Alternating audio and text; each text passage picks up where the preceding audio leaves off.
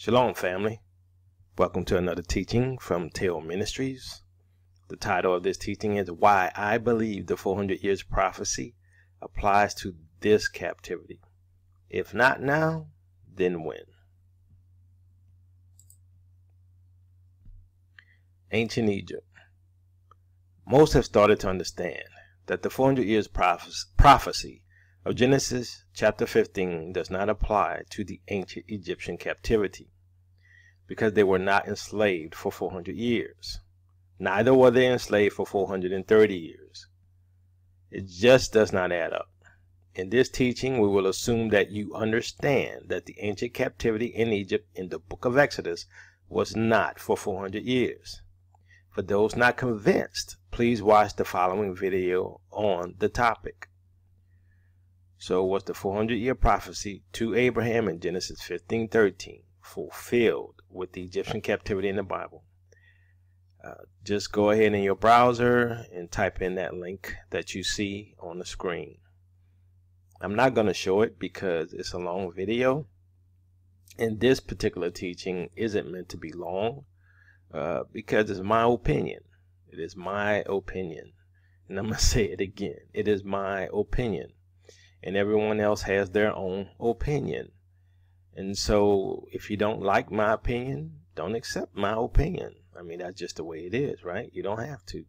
A lot of people try to convince me to accept their opinion, and I'm like, okay, well, it's fine if you come to me with some good, scripture or historical evidence or whatever, but a lot of times it's just their opinion. So let's at least come to a thing with an educated guess or educated theory, right?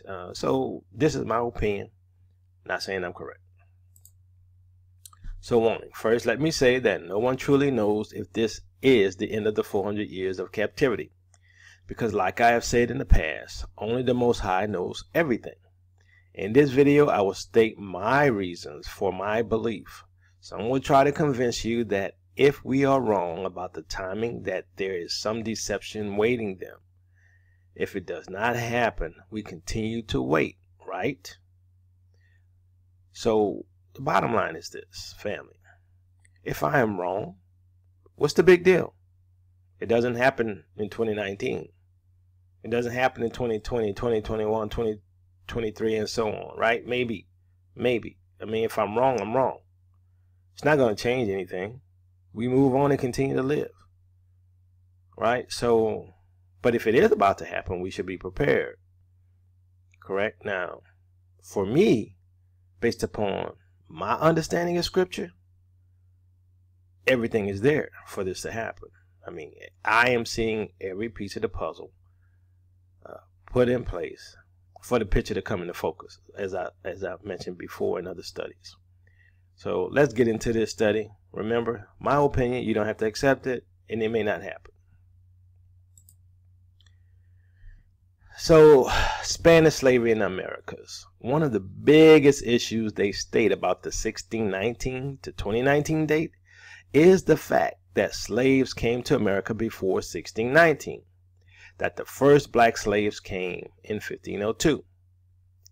The date we recognize for the arrival of the first enslaved Africans in Virginia is 1619. But the first recorded arrival in North America occurred 117 years earlier in 1502, when Juan de Cordoba sent several of his black slaves from Spain to Hispaniola. In 1517, the first slaves sent directly from Africa arrived to do forced labor on the Spanish plantations and mines in the Caribbean islands, as the Native Americans enslaved by the Spanish died by the thousands from overwork and disease. More Africans were captured and shipped to replace them. The Atlantic slave trade was on. It remained a critical and brutal element of the Spanish and English economies in North America for over 4 centuries. So, as you start studying our history, you're going to find out a few things about what happened back then. The fact that a lot of our people were living in Spain and living in Portugal, and the Roman Catholic Church tried to force our people to convert to Roman Catholicism, and they wouldn't. So a lot of those people got sent to Guinea and Sao Tome in Africa. But as you can see here, some slaves were taken to the Americas. So, you know, it's an interesting thing that you find out, especially like in the South, a lot of people were converted to Roman Catholicism, which was always the goal of Rome, which is the beast, right? Which is that system, that dragon that the scriptures talk about is Roman Catholicism, which is the continuation of the Roman Empire, right? So we must understand that when we're looking at these slaves, you know, some people just look at the fulfillment of prophecy in terms of, okay, when was the first slave here? But the question is always, what does the scriptures say about those slaves and about that timing and who these people are going to be enslaved by? So, you know, that's something that a lot of people don't go into, that we're going to go into here. So 1502 slavery. So on the surface, this looks like a big hindrance to the 1619 date as a starting point of the 400 years captivity mentioned in Genesis 15. The assumption. The assumption by most people is that the 400-year curse has to do with when the first African slaves arrived to the United States of America. Is this an assumption on their part that holds water?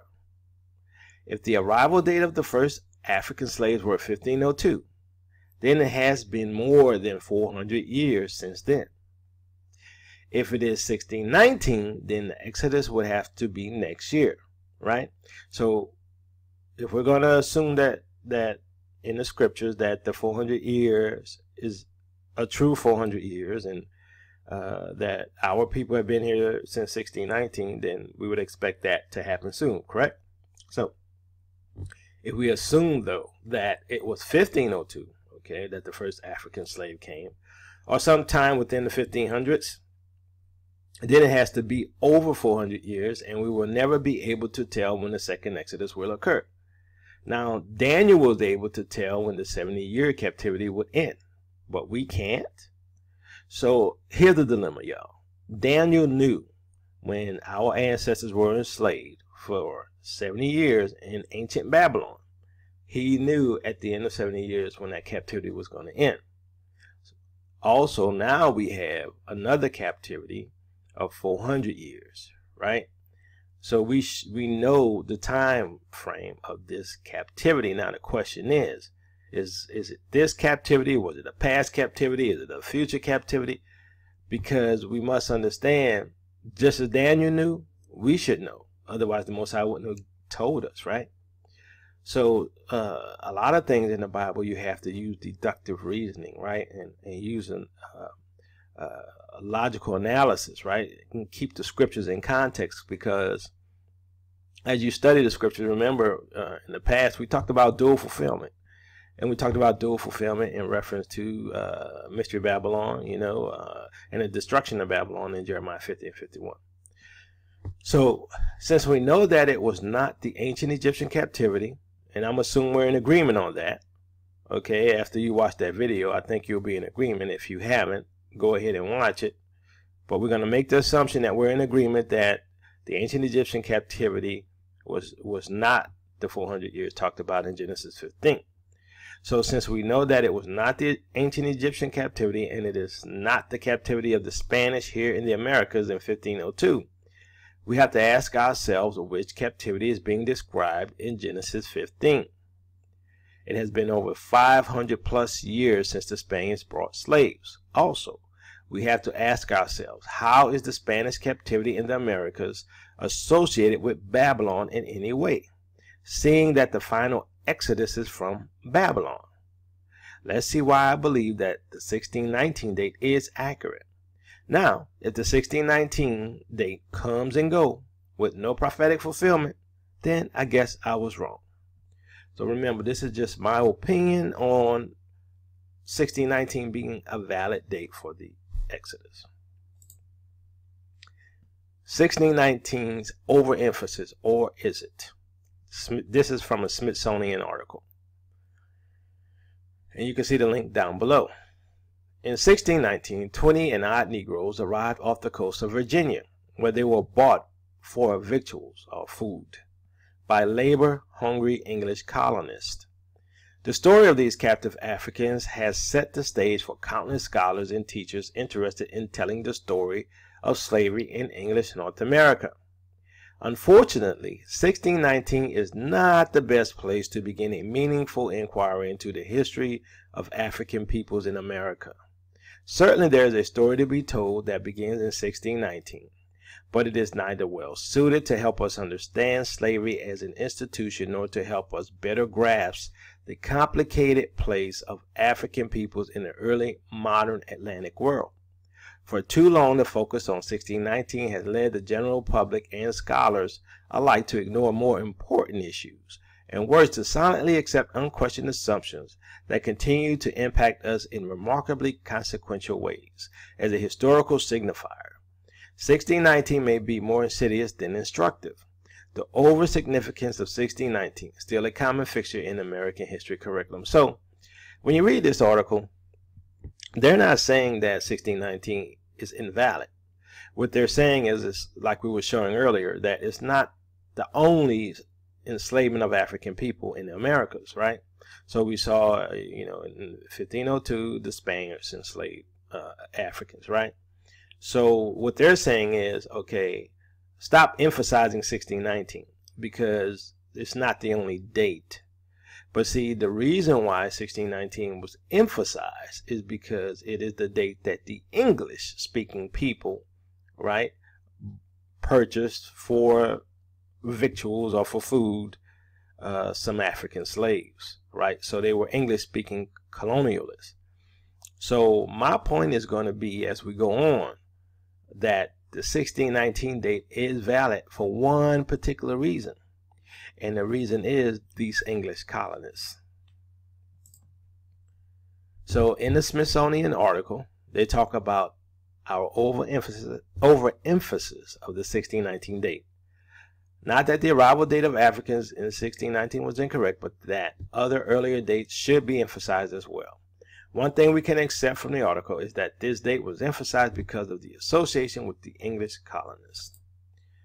So should we continue to use the 1619 date as a benchmark, right? Should we use this as the starting point of the countdown for the 400 years captivity? And I say yes. And I'm going to show you why. So I think that the 1619 date of the English colonists' captivity of the first Africans is the correct date to use, and not the older dates of the African arrivals. Now, why do I believe this? Let's find out. Now the question is, could I be wrong? Yes, I could be. However, let's look at the logic for this date. Or let's say my logical analysis for coming to this date as being the good starting point. So let's read Genesis 15:12 through 16, right? As the sun was setting, Abram fell into a deep sleep, and a thick and dreadful darkness came over him.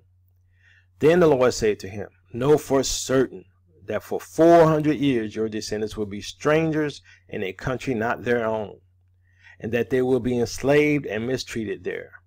But I will punish the nation they serve as slaves, and afterward they will come out with great possessions.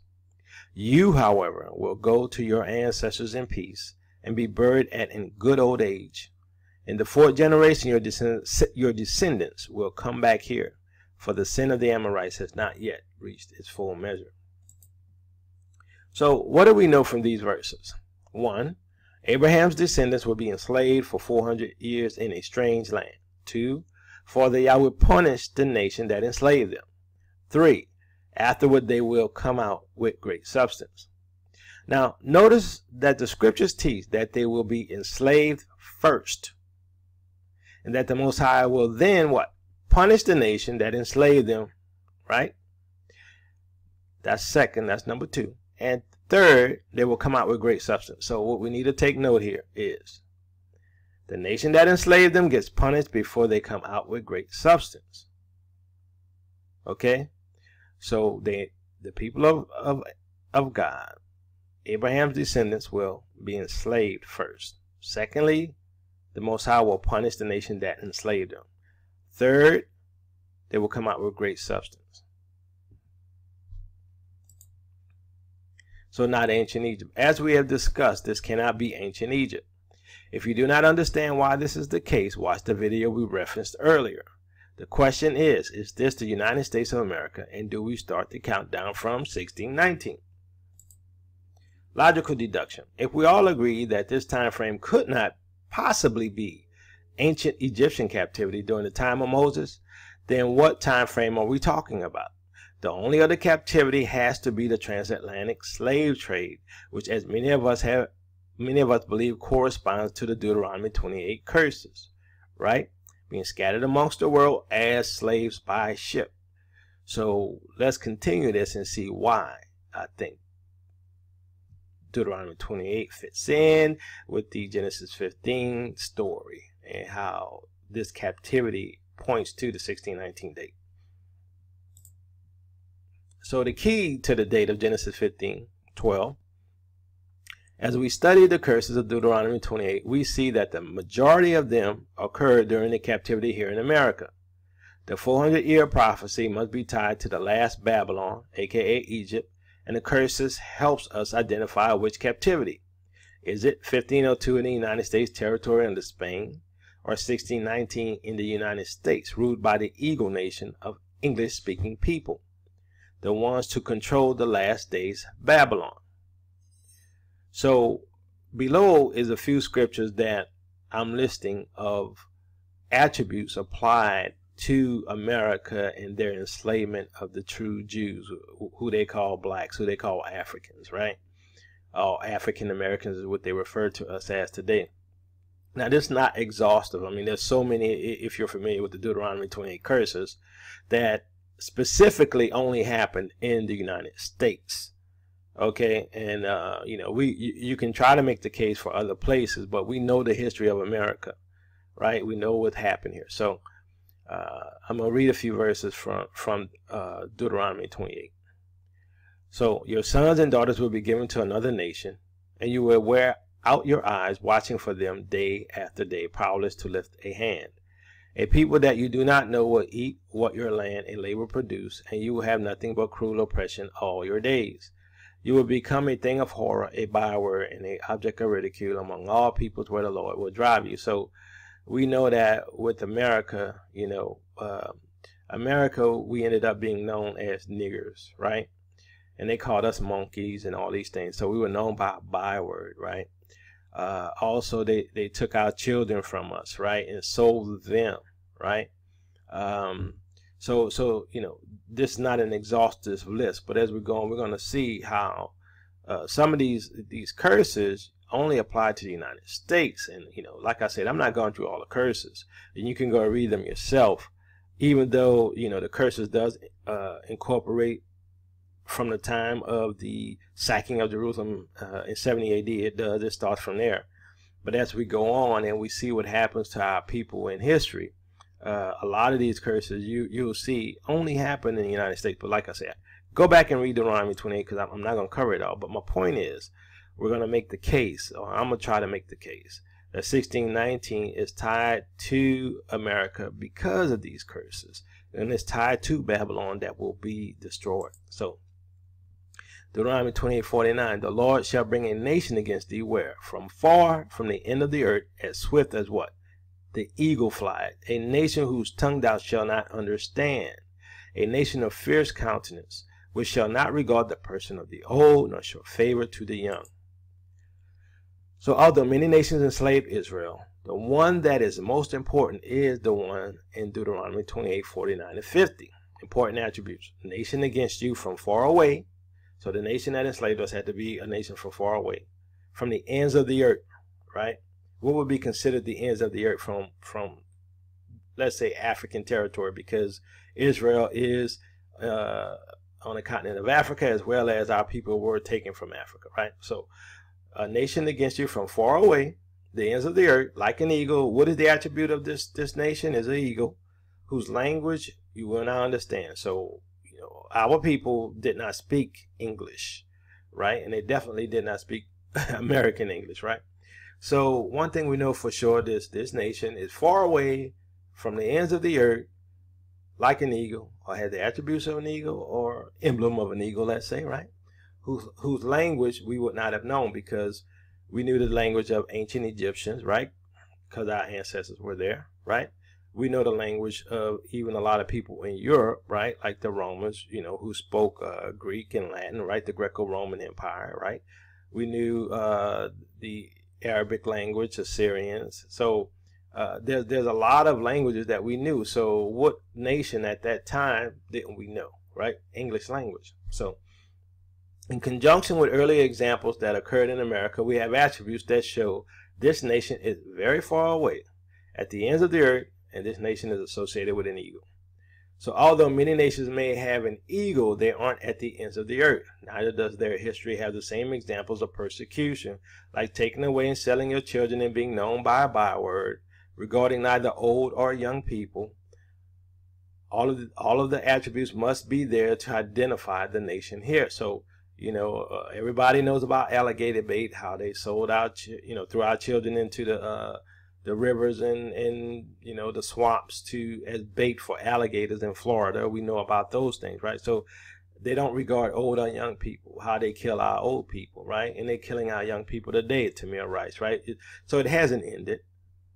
So America continues to fulfill the prophecies of Deuteronomy 28. So final two attributes: taken to that country in ships as slaves, right?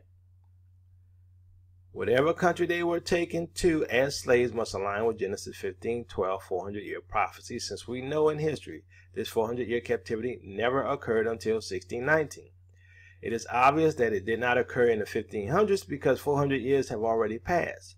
So we have to ask ourselves, okay, if it's not what happened in the early 1500s, then what captivity is the 400 years talking about? Because like I said, if you watch the video about the Egyptian captivity, it was not 400 years.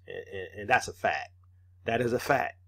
And so if we know that our ancestors were not held captive in Egypt for 400 years, what prophecy are we talking about? What nation are we talking about? What captivity are we talking about? Exodus from Babylon / Egypt. So as we have shown in many previous studies, many Israelites were taken captive to Babylon as slaves. We have shown that we believe this Babylon to be America. We have also shown this Babylon to be associated with Egypt as well. 2 Ezra 15:10-12. The only nation that fits the Deuteronomy 28 curses and has a people held captive for almost 400 years is America. So, you know, even Trump is recognizing our captivity in America for 400 years. So that in and of itself should show you something, that this is the only group of people who have been held captive for over 400 years in world history. Okay, so as I've shown, the 1619 date is when the Africans were sold to the English colonists, who would end up ruling Babylon, aka America. The English descendants are the ones still holding Israel captive today and will be the ones judged for what they and their ancestors have done to Israel. So the Smithsonian said in 1619, 20-odd Negroes arrived off the coast of Virginia, where they were bought for victuals by labor-hungry English colonists. So we have this English people who today rules America, who we believe and have shown in previous studies to be Babylon and to be Mystery Babylon the Great, the mother of harlots. We've shown that. Okay, so if this is the nation that currently has God's people and it's run by these English-speaking people, and we've shown that the Deuteronomy 28 curse has to do with this captivity, which is the transatlantic slave trade, which ties to a nation who has a symbol of an eagle, right? Then we know that it has to be tied to America. And if it's tied to America, America is run and controlled by English-speaking people, right? Whose symbol is the eagle, right? Which would then tie them to the control of the African slaves in 1619. So this is how I look at it, people. So America's symbol, Deuteronomy 28:49. The Lord shall bring a nation against thee from far, from the end of the earth, as swift as the eagle flight, a nation whose tongue thou shalt not understand. So remember those attributes we talked about. America fits them all. The Apocalypse of Abraham, chapter 32. Therefore, hear, Abraham, and see. Behold, your seventh generation shall go with you, and they will go out into an alien land, or a strange land, and they will enslave them and oppress them as for 1 hour of the impious age. But of the nation whom they shall serve, I am the judge. And the Lord said this too, have you heard, Abraham, what I told you, what your tribe will encounter in the last days? Abraham, having heard, accepted the words of God in his heart. Now compare the Apocalypse of Abraham to Genesis chapter 15. Genesis chapter 15 and the Apocalypse of Abraham are talking to the patriarch Abraham. Genesis 15:14 states, and also that nation whom they serve will I judge, and afterward shall they come out with great substance. So the Most High says what? I will judge that nation, then afterwards you get the money and the goods and the gold and the silver and the cattle. Okay, after the nation's judged. Now compare that to the Apocalypse of Abraham. Them as for 1 hour of the impious age, but of that nation whom they shall serve, I am the judge. And the Lord said this too, have you heard, Abraham, what I told you, what your tribe will encounter in the last days? So the Apocalypse of Abraham gives us a point in time of the last days. The ancient Egyptian captivity was not a part of the last days, right? The last days began after the death of the Messiah. So now what we understand here is that, okay, whatever nation that held them captive for 400 years, the Most High will judge them, and then we come out with great substance. And so if you've seen other studies that we've done on Babylon, you will see that Babylon is that nation that is going to be judged for what they've done.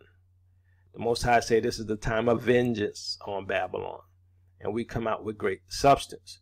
And I'm of the opinion we are at the precipice of that event. So let's compare this to the ladder of Jacob. And this is chapter 5. Thus he said to me, you have seen a ladder with 12 steps, each step having 2 human faces, which kept changing their appearance. The ladder is this age, and the 12 steps are the periods of this age. But the 24 faces are the kings of the ungodly nations of this age. Under these kings, the children of your children and the generations of your sons will be interrogated. These will rise up against the iniquity of your grandsons, and this place will be made desolate by the 4 ascents, through the sins of your grandsons. And around the property of your forefathers a palace will be built, a temple in the name of your God and of the God of your fathers. And in the provocations of your children it will become deserted by the 4 ascents of this age. For you saw the first 4 busts, which were striking against the steps, angels ascending and descending, and the busts amid the steps.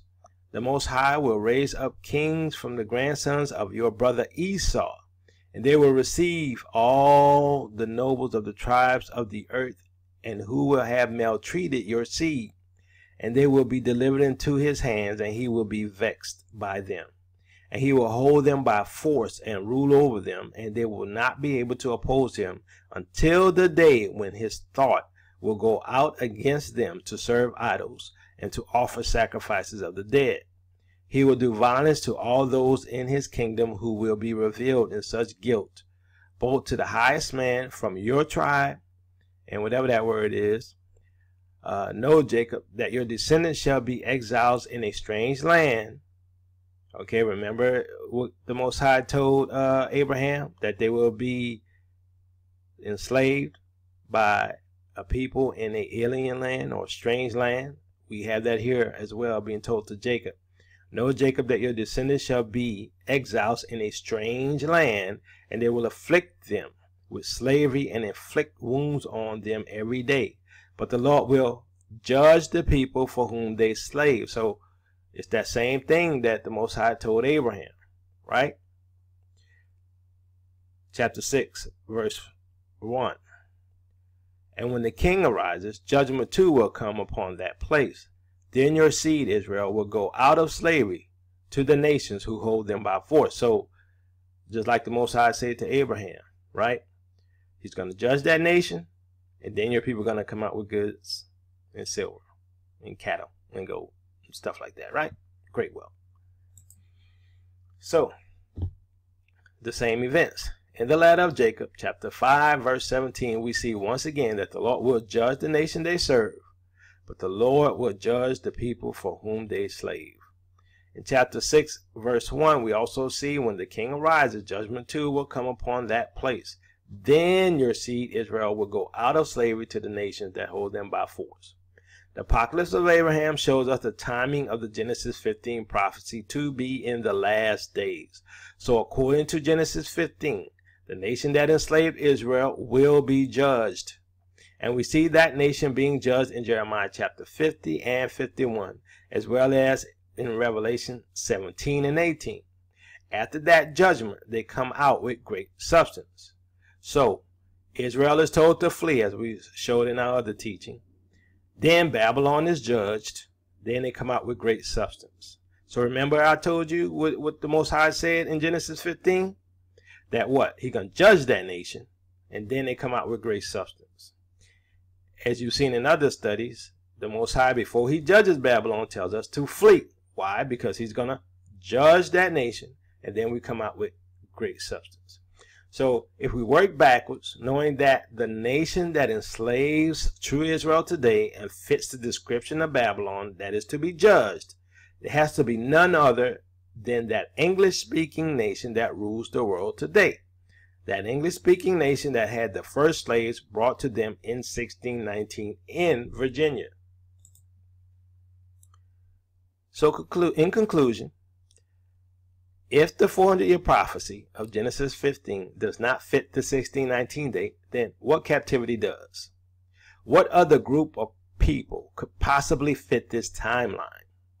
Just because slaves were brought here before 1619 does not mean that the captivity applies to that kidnapping. As I have shown, to make the timing fit all of the prophecies we have seen, it has to be the 1619 captivity in America under the English slaveholders. The only ones who fit the prophecies of persecution against Israel and the ones still in charge of the land of our captivity. Many will ask, why doesn't Haiti and the other captives count in the prophecy? It is because the nation that has the symbol of the eagle that enslaved God's people at the end of the earth with a strange language has to be the one. The nation that is judged in the last days for killing God's people. The nation that in the end is Babylon the Great, the mother of harlots, America. So the thing is this, family. The reason why the 1619 date makes sense is because all the prophecies lined up to the control of Babylon, or this nation that enslaved God's people, right? Being an English-speaking people whose symbol is the eagle. So not only is their symbol the eagle, right? They're a nation that is at the ends of the earth, right? They're a nation that spoke a strange language to our ancestors. Okay? They're a nation that killed God's people. They're a nation that also has basically shown the world that Israel is known by a byword. So everywhere you go, they call Israel niggers, right? I mean, so everything lines up to it being America, and America being Babylon, America also being that Egypt that we was taken to in ships as slaves.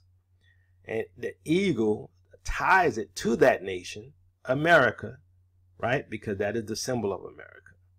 And not only is it the symbol of America, all of these other attributes of the prophecy of Deuteronomy 28 adds up to America, where we're still held captive today. So the question is this: if it's not America, then who? And if it is America, then at what point do we start counting? From the 1500s or from the 1619 date? And I would say from the 1619 date, since it was the English-speaking people who are known by the eagle, who, if you study, really goes all the way back to Rome, who's known by the eagle.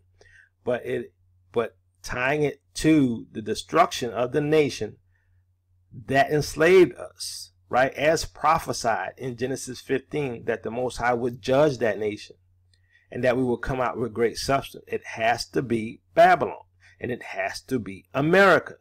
So the question is then, is it the 1619 date that we look at?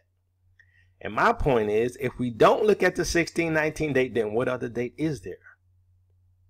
Nothing else fits. And then how long do we wait? Another 400 years? I mean, anything is possible because we only see through a glass darkly. But the question is, if it's 400 years, we've been here as a people for 400 years next year, counting from the 1619 date. So this is my case for it being the 1619 date that we start counting for the 400 years, which ends next year in 2019. So someone will ask the question, what if nothing happens next year? Then I was wrong and we wait on the Most High. These are just my opinions based upon my understanding of end-time prophecies concerning true Israel. So don't come and say, Teo said it's going to happen in 2019. Oh, it didn't happen in 2019 like Teo said, so they false prophets, they false teachers. Told you shouldn't have listened to them. This is just my opinion. I could be wrong. I want you to see my logic for believing that next year is the end of our captivity. If it doesn't happen, cool. I won't tell you when I think the next date is if it doesn't happen, because I have no idea. Because I'm seeing all the signs there. So if you're not a Patreon member, please become a Patreon member, because teachings like this a lot of times are going to be part of an early release, right? And we also have other teachings that are not released at all. Okay, and we're going to have more and more of those types of teachings that are only for Patreon. So if you like the teachings, if you feel you're learning something, and great, become a Patreon member, because there's benefits to being a patron. So thank you for listening, family. Do your own research. Pray about this, because Israel, your captivity is ending.